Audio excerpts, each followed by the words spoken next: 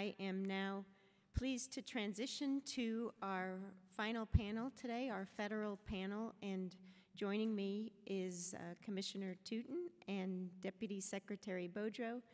Do we want to come up to the podium together? It has been, thank you.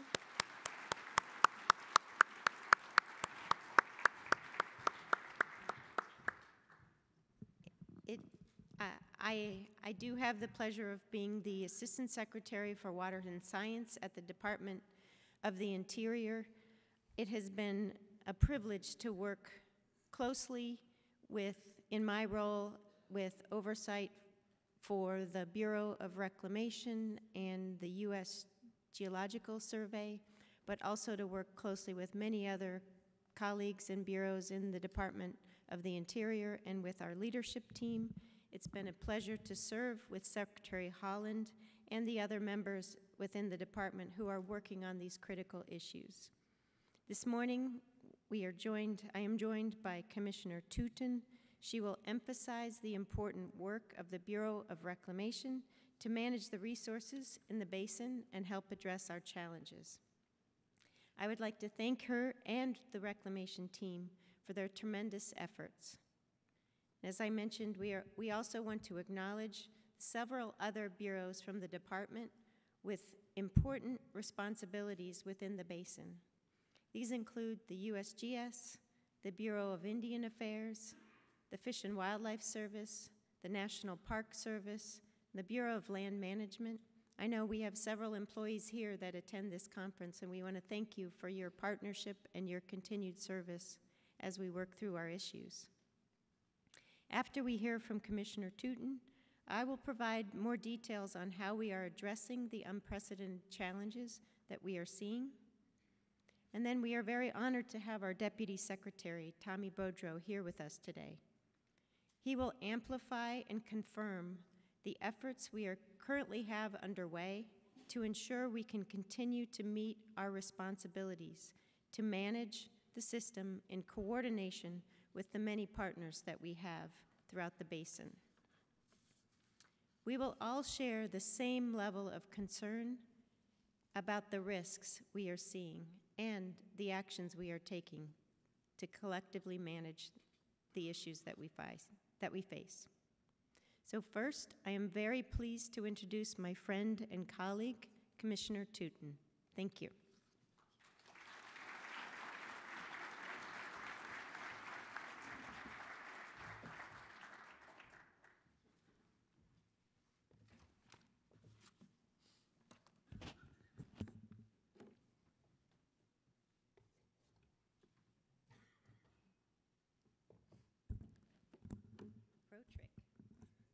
Good morning. My name is Camille Touton, and I am the Commissioner of the Bureau of Reclamation. It is an honor to be here in person with you today and in my hometown. I've had the opportunity to meet with many of you throughout the week and throughout the year. Through these conversations, I've learned about your viewpoints and your concerns about the Colorado River Basin and the challenges that we face together. I can feel the anxiety and the uncertainty in this room and in the basin as we look at the river and the hydrology that we face. There are a lot of questions: the what, the how. But first, let me tell you the why. The why is you and the 40 million people who call this basin home. This last year has been a culmination of 23 years of drought on the Colorado River Basin. As my colleagues at Reclamation and many of the panelists have stated at this conference and have made very clear, the hotter and drier conditions that we face today are not temporary. Climate change is here today and has made it likely that we will continue to see conditions like this, if not worse, in the future. So in 2 weeks, we will not only enter just a new year, but a new century under the Colorado River Compact. a century that is full of unknown challenges and an opportunity for new collaborative framework. We are acting now to protect the Colorado River system and the future of America's hardest working river, because at the heart of our why is how we are striving to meet the water needs of the environment, the ecosystems, the economies, and the millions of people across 7 states, 30 tribal nations, and the Republic of Mexico, who call this basin home. Reclamation is committed to using the best available science, transparency in our process, and taking action to make a difference. Let me share what we have done together this year to confront the challenges posed by the ongoing drought. In the first 11 months of the bipartisan infrastructure law implementation, Reclamation hosted 12 information sessions, many of which you attended, and worked with many of you on allocating a historic sum of $1.3 billion for 114 water infrastructure projects across the West. Half of that $1.3 billion was in the Colorado River Basin states. And to put that in perspective, that investment that was made by President Biden in Congress, we are a $1.5 billion annual agency. We spent double our budget in '22. And thanks to the leadership of the Biden-Harris administration, congressional support, and your advocacy, Reclamation was one of the first governmental agencies to receive its allocation under the Inflation Reduction Act. And we issued a drought mitigation funding opportunity within 6 weeks of the president signing that bill into law. And under the Lower Basin System Conservation and Efficiency Program, Reclamation received nearly 36 proposals from communities, farmers, ranchers, and tribes in Arizona for compensated, and California for compensated voluntary water reductions aimed at protecting critical elevations at Lake Mead and Lake Powell. We will follow up this funding opportunity for long-term water efficiency projects aimed at stabilizing the Colorado River system in early 2023. And recently, we announced a $250 million investment funded by the Inflation Reduction Act that will enable additional water conservation by California while addressing impacts to the communities and the environment around the Salton Sea. That money is in the bank. And California Resources Natural Secretary Wade Crowfoot, our partner, is here today. And I look forward to working with him and our partners in getting that done. We are actively supporting the Upper Basin's 5-point plan. We will provide approximately $50 million in bipartisan infrastructure law, drought contingency planning money for enhanced measurement, monitoring, and reporting of infrastructure. We've been working with the Upper Division Basin states to be ready to implement an Upper Basin System Conservation Program if reauthorized by Congress. And finally, we are continuing to implement the 2022 Drought Response Operations Plan, and we're starting work on the 2023 plan in the coming weeks. In October, we initiated the necessary supplemental EIS process to revise Colorado River operations to ensure that we have the tools to protect the Colorado River system as early as next year and through 2026. We started this process under the urgent timeline demanded by dramatically changing hydrology. And as our team has outlined, the plan is to issue a record of decision in just 6 months. To put that timeline into context, numerous agreements in this basin took years to complete. And given the urgency and the timeline of the SEIS, we hope a consensus alternative emerges from the basin before the end of January in order to incorporate its full analysis into the SEIS process. And we're not just looking at today or tomorrow or next week. We're preparing to develop new operating guidelines to replace the 2007 guidelines that expire in 2026. This year, Reclamation issued a Federal Register notice requesting your input on the development of a post-2026 guidelines. In early 2023, we will publish a report summarizing the comments and begin the formal scoping process. These milestones speak to the urgency in which Reclamation and the Department of the Interior are leading and promoting collaborative solutions for the basin. But I want to take a moment today and recognize the people who made these actions happen. My teammates at the Bureau of Reclamation. And please stand if you're in the room today. We, along with the 5,400 people who make up this organization, many who live in this basin, are your partners. And I thank you for rising to the occasion and to this challenge.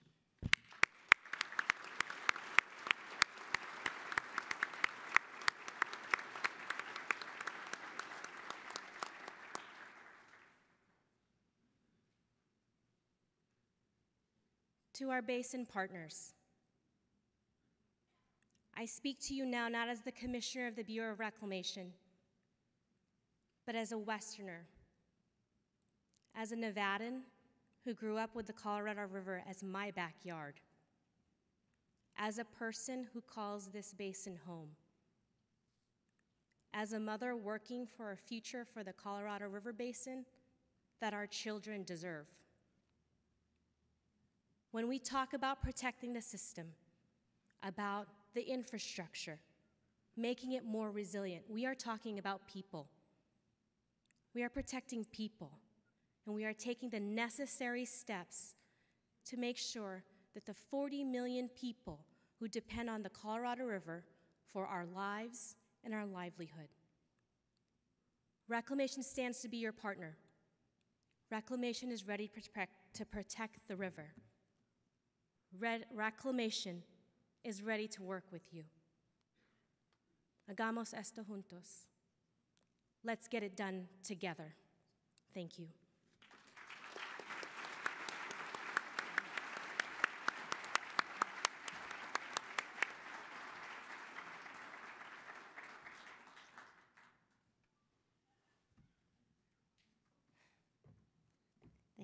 Thank you very much, Commissioner Touton, for the heartfelt words and for teaching me about this little platform back here behind the stage.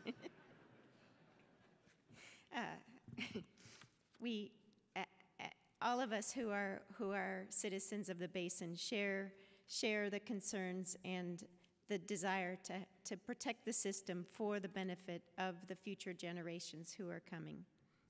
We have had a very difficult year. You have heard from the earlier panels and the presentations this week that we are experiencing unprecedented drought conditions, such that people do not even call the situation drought anymore. The modeling projections that our experts have shared widely throughout the basin indicate the extreme level of risk that we face. These challenges are such that they threaten our ability to continue to operate our infrastructure. And the dire conditions that we see rightly place a lot of focus and attention on our basin and the issues that we are facing. As the Commissioner noted, because of the importance of the agricultural uses in the basin, because of the importance of a sacred river system that we have that supplies water to our important tribal nations, because of the importance of the natural resources that we have here, like the Grand Canyon, and the fact that this river is a source of drinking water for over 40 million people who live in many communities, large and small, in both the United States and Mexico. Because of the many important issues we have in the basin, we have been thinking about these issues critically within the department. And as we have been announcing since August, we have a shared responsibility to continue to take additional actions to protect the system. During this past year, we have taken unprecedented steps with our partners throughout the basin to ensure that our infrastructure could remain reliable and that the water resources we have would remain available. Last August, in 2021, we announced that the 2022 conditions that we saw would trigger the first ever lower basin shortages. This year, we are initiating those shortages in the lower basin, and those include voluntary reductions to contractors in Arizona, Nevada, and to our deliveries in Mexico. Last winter, guided by our technical experts and infrastructure managers, we started discussions about what additional steps we may need to be taking to protect the system and protect the critical infrastructure that we have at Glen Canyon Dam. We convened discussions among states, conferred with our tribal communities, conferred with our partners in Mexico, and developed a technical proposal to build upon the existing drought contingency plan that includes the Upper Basin Drought Response Operations Agreements, and we developed a proposal to release water from upstream reservoirs and to reduce releases from Lake Powell to Lake Mead in order to try to stabilize the water levels at Lake Powell. These actions were unprecedented, and they were measures that had to be developed to respond to the critical conditions we were seeing and the need to protect that infrastructure. This August, we announced operating conditions for 2023. And at that time, we triggered the first ever Tier 2 shortages in the lower basin for the coming year. But we also signaled the need to evaluate additional actions beyond the existing agreements we have in order to protect the infrastructure that is holding our system together. On October 28th, we issued a notice of intent to prepare a supplemental environmental impact statement that will evaluate additional actions outside the boundaries of the compliance framework that we have to date. For the past 2 months, our teams have been working to develop at least 3 proposed alternatives for us to evaluate in that process. These alternatives will include a no-action alternative, but that alternative actually involves a lot of actions. It incorporates all of the existing agreements that we have worked on for the past 20 years. But as we noted in our notice of intent, our existing modeling indicates that we need to be doing much more in order to address the current risks that we see. Therefore, we will also develop a framework agreement alternative. That alternative would be developed as an additional set of actions that would build upon the existing framework that we have for our operations. This alternative would likely build on commitments and obligations developed within the United States, among the states, with our basin tribes, with non-governmental organizations, and build upon the agreements, expanding upon them as we develop our planning for the next steps. And finally, the third alternative that we are developing is a reservoir operations modification alternative. This alternative would be developed as a set of actions and measures adopted pursuant to secretarial authority under applicable federal law. This alternative will consider any inadequacies or limitations from our framework alternative, and will consider how the Secretary's authority could complement the actions in the alternative, the actions that we have developed that may not be sufficient to mitigate the current and projected risks that we see. While we are working to develop these alternatives, we will continue to engage with all of you, with our basin tribes, with our states and our partners across the basin, including our partners with Mexico, our partners in Mexico, to develop additional voluntary agreements to meet and achieve the reduction amounts that we need in the system.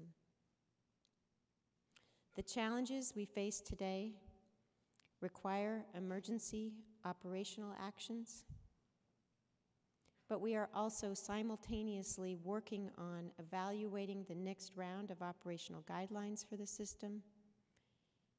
And as the Commissioner noted, we will be initiating a formal process for that process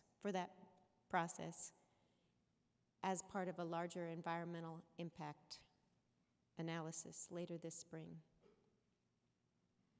At the Department of the Interior, we are committed to working closely with all of the entities in the basin to resolve the issues that we have in this current crisis. But it will take contributions from all of us, contributions from all of the states and all of the sectors. We have a shared responsibility to continue to take actions to protect the system for our future generations. So to confirm this responsibility for our department, I am very honored to introduce our Deputy Secretary, Tommy Beaudreau, to provide our final remarks. Thank you very much, Tommy, for your leadership and guidance as we move through this difficult process.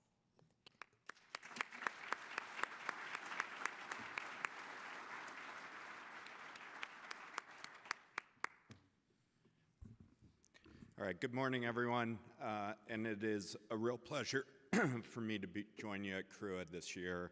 I want to thank CRWUA and all the organizers of this year's very successful conference, and am thankful to be alongside my friends and colleagues, Commissioner Touton and Assistant Secretary Trujillo. And I want to thank Senator Kelly for getting us started this morning with a NEPA joke that hit a little close to home.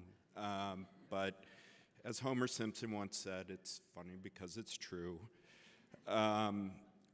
We appreciate the opportunity to join all of you to discuss the actions and partnerships that are needed to address the worsening drought crisis, and most importantly, to protect the Colorado River and all of the users. Here's what's at stake. Our reality is clear. The prolonged drought afflicting the West is one of the most significant challenges facing the United States and Mexico and all of our communities. The growing drought crisis is driven by the effects of climate change, including fundamentally changing hydrology, and that is just the stark reality. The Colorado River is the lifeblood of a system on which more than 40 million people in the American Southwest depend for basic human needs like food, water, and electricity. Secretary Holland and I have heard directly from people navigating these profound challenges. From tribes, farmers, irrigators, mayors and county commissioners, and federal and state water managers, we all care deeply about the river and managing our way through this new reality. Everyone here recognizes the severity of this moment. Without immediate and decisive actions, elevations at Lake Powell and Meade could force the system to stop functioning. That's an intolerable condition that we won't allow happen. So here's what our strategy is to address the drought crisis. Despite the dire conditions we face, we at the department know that we can and must develop new solutions for mitigating decreasing water supplies. We will do this through our shared values and commitment to protecting the river and the system on which we all depend. We'll do this through science. Our engineers and hydrologists and water managers have the data, technology, and knowledge to ensure that our actions are guided by the best available science and the best modeling. And I appreciate very much our reclamation team for presenting to everybody here today that information. We work from a common understanding of the hydrology and the science, and that will enable us to work together to develop the most beneficial solutions. And we'll do it through our capacity. Across the Interior Department, we have thousands of dedicated people with broad responsibilities in the basin. From the Bureaus of Reclamation and Indian Affairs to the Fish and Wildlife Service, National Park Service, Bureau of Land Management, our teams work together on a daily basis to ensure that we are delivering a unified and cohesive approach to addressing the challenges in the basin. And extremely importantly, we're going to do this through creativity and a shared understanding that unprecedented conditions require new solutions. The current frameworks for managing these systems, which have served us well over the past century, are buckling under the stress of climate change, prolonged drought, and drastically altered hydrology. The people in this room know that all of this because you see it every day. We need new thinking, new solutions, your creativity, and more than ever, your partnership. The Colorado River Basin is actually thousands of communities, states, tribal nations, cities and towns, farms and ecosystems. But fundamentally, it's actually one community comprised of 40 million people and landscapes that we all cherish and are responsible for sustaining so that our children and grandchildren can continue to rely on and be nurtured by this system. Finally, thanks to the work in Congress and our representatives like Senator Kelly and folks in the Senate and the House representing the entire basin, we have resources. Between each state, tribe, and across the federal government, we have programs and funding in place to both minimize the impacts of drought and develop long-term plans to facilitate conservation and economic growth. Historic investments from the Bipartisan Infrastructure Law, the Inflation Reduction Act, and funding for existing programs like Water Smart are being directed toward an all-of-government approach to address the drought crisis. As we continue to direct these generational investments across the basin, we're prioritizing partnership and transparency, providing assistance to impacted communities, and developing long-term solutions to climate change and drought. The department will engage directly and faithfully with all of our partners and stakeholders at every turn. We're with you every step of the way as the basin develops new ideas, frameworks, and solutions to conserve water and sustain the system. And so here's the bottom line and the fundamental message that I'm here to talk with all of you about today. Our strategy is to provide the incentives and the process necessary to bring solutions forward and to drive new thinking, consensus, and ultimately protect and sustain the system and the services it provides. This is what Camille and Tanya are talking about. As operators of Hoover and Glen Canyon, among other things, the Interior Department and Reclamation are an indispensable party to these conversations. But more than that, it is our responsibility to drive the conversations forward and to convert our collaboration into actions to sustain the system. We're going to do that, and in the coming 3 months are absolutely critical. All that said, I am encouraged by the conversations among the basin states, including here in Las Vegas this week. But now is the time. The reality we face is undeniable. Only by working together with our collective interests in mind can we ensure the longevity of the basin. To be clear, the challenge is extraordinary, but it's not temporary. The science tells us it's our new reality. The department has the resources to take us into this new reality with confidence. We are taking steps to implement historic funding and develop new operational guidelines that will work for the Colorado River of today and tomorrow. We must challenge ourselves to develop sophisticated and clear-eyed alternatives that can sustain the system in the coming decades that are based on collaboration and an inclusive process. By working together, I am confident we will develop innovative strategies to help communities address hydrologic variability in the basin and throughout the West. Finally, as Commissioner Touton touched on, I want to thank the dedicated career professionals across the Bureau of Reclamation and the Interior Department at large, who have worked tirelessly over the past several weeks and months to develop solutions to help us all address the crisis. The future of the Colorado River and the lifeblood of the American West depend on this group of dedicated individuals and on all of you. The department looks forward to building on this historic and invaluable partnership. And truly, thank you again for the opportunity to talk with you today.